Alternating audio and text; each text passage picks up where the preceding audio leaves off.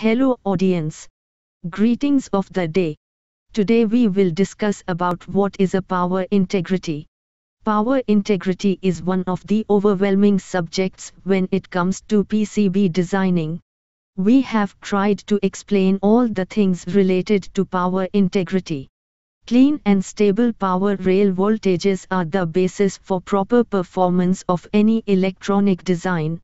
The continuing demand for higher performance, higher level of integration and lower power consumption drives supply voltages down, making voltage tolerances tighter and power rail qualification a challenging task.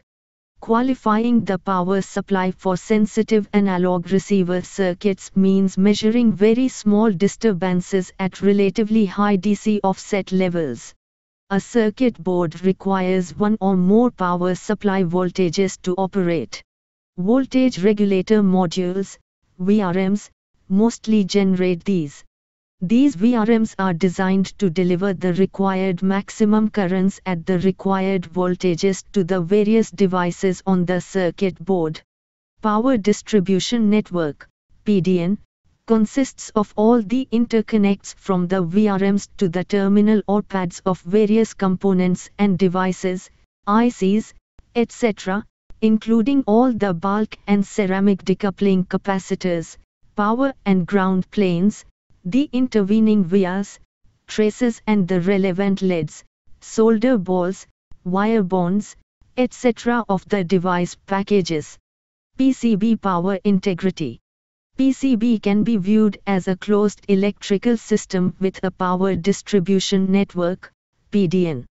To achieve power integrity, all components or modules must be supplied with power at the level required for operation, which is not simply making sure that voltages are at, or above, an acceptable level. The major threat to power integrity for your PDN involves line variations or transients from your power supply that may cause fluctuations in the quality of your power profile. Optimal PCB power integrity design. Optimal management of your power integrity requires that higher frequency RF signals are isolated from your PDN.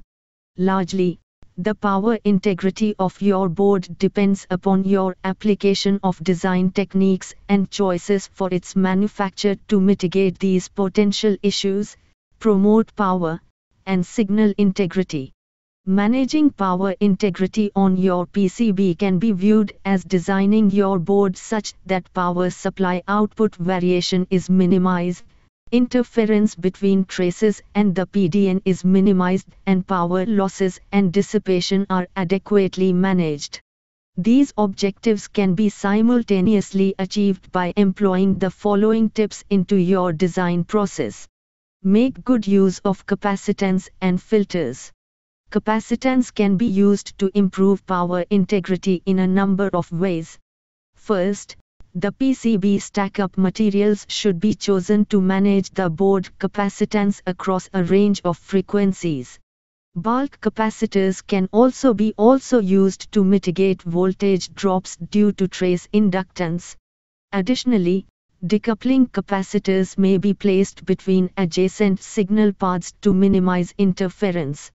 Filters comprised of capacitors, inductors and resistors should also be used to remove harmonics and quickly dampen frequency variations from switching circuitry.